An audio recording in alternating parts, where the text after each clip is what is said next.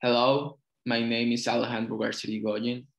I am resident of dermatology in the General Hospital of Dr. Manuel González in Mexico City. I appreciate the opportunity I was given to be here.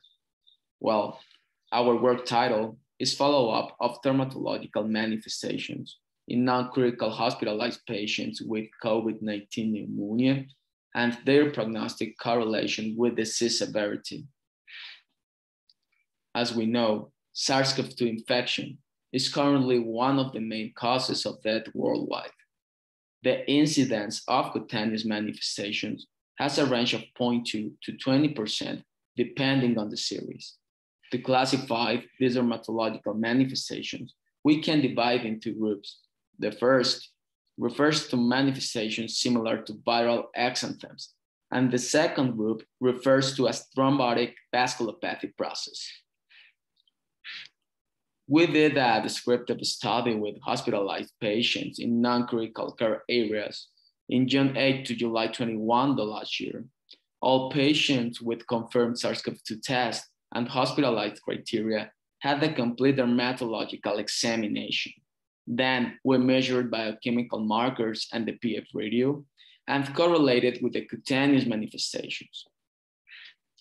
This slide shows the follow-up of all patients with pneumonia SARS-CoV-2, and it is important to mention that all patients were followed up until discharge, and the patients who manifested dermatological lesions were followed up with telephonic calls until the disappearance of all cutaneous lesions. These are all the cutaneous manifestations that we look for: morbilliform exanthem, pernio-like, urticaria, urticarial dermatitis, macular erythema, vesicular eruption, papillosquamous eruption, and retiform purpura. On the other hand, these are the biochemical markers we look and the cut-off value of each one. The control group are all newly diagnosed patients with COVID-19 pneumonia hospitalized in non-critical care areas without cutaneous manifestation during follow-up. The cases were defined all patients who did develop cutaneous manifestation during their hospitalization. The hospitalization criteria was news to scale more than 5 points, respiratory distress syndrome, and hypoxemia determined with arterial blood gases. We exclude all patients with previous dermatological lesions, drug-induced dermatitis, and negative PCR SARS-CoV-2 test. To the statistical analysis, we used Fisher test for univariate correlations with a significant p-value less than 0.05. We recruit 97 patients. In the control group, we recruit 84 patients, and in the cases group, we recruit 13 cases. And these are the 4 manifestations we found. And in this slide, we can see some photos of the cutaneous manifestations. The papillary exanthem was more frequent. Then the macular and morbilliform exanthem were the second in frequency. And the last, the urticarial dermatitis, was less frequent. In the 2 groups, males was more affected than females, and the mean age was similar in both. This table represents the results of the univariate correlations. Only 2 had a significant p-value, the C-reactive protein and the PF radio, and we can see that patients with dermatological manifestations has lesser values of C-reactive protein and higher levels of PF radio than patients without dermatological manifestations. This graphic represents the profile of clinical patients. The blue dots represent patients without cutaneous manifestations, and the green dots, the patients with cutaneous manifestations. We have 3 boxes here.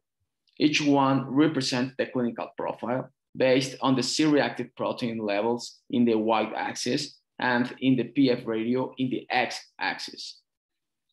The red box represents patients with a mild severity profile with a PF radio more than 200 and a C-reactive protein less than 11. And if you see most patients with dermatological manifestations are concentrated here. Then the gray box represents a moderate severity profile with a PF ratio more than 200, but a C-reactive protein more than 11. And finally, the black box represents the worst severity profile with a PF ratio less than 200. And we can see that most of the patients concentrated in this box are the control group without dermatological manifestations. And only 2 patients with cutaneous lesions are located here. This box plot represents the hospitalization days and mortality in both groups. The mortality and admission to ICU were 9.4% in the control group, and no patients died or admitted to the ICU in the cases group. The cutaneous manifestations of SARS-CoV-2 could be related to the severity of the disease depending on the presenting lesion. In our population, the papillary exanthem was the most frequent dermatological manifestation, contrary to what is reported in other series. In our study, no patients with perennial dermatitis were found. And this finding was because the perennial dermatitis mainly affects the pediatric population. Similarly, no patients with reticular purpura and the skin necrosis were found because these types of dermatitis are more frequent in patients with severe disease, predominantly in ICU patients. Respecting about the prognostic of the dermatological manifestations in COVID-19, our results were similar to other published series. In the American Academy of Dermatology Registry and the Spanish World Group, the macular, papillary, urticarial, and morbilliform exanthems were correlated with intermediate prognostic. The poor prognostic of reticular purpura and the skin necrosis are because the physiopathology mechanism is a thrombotic vasculopathic disease with a poor prognosis and elevated rates of mortality. In this series, perennial was more frequent in pediatric population with a good prognosis. This image represents the spectrum of severity of the dermatological manifestations and COVID-19 disease in the American Academy Dermatology Registry. And to reaffirming what previously commented, the urticarial, macular erythema, and morbilliform exanthem are correlated with moderate severity disease as our population. The limitations of our study were the number of patients, and this work was only a descriptive study. And with all aforementioned, we could think that papillary exanthem, macular exanthem, morbilliform exanthem, and urticarial dermatitis could correlate with a low to moderate risk for mortality. Our conclusions are that dermatological manifestations associated with COVID-19 infection in non-critical care could be a prognostic clinical marker, especially in areas with low availability for biochemical markers. Thank you for your attention.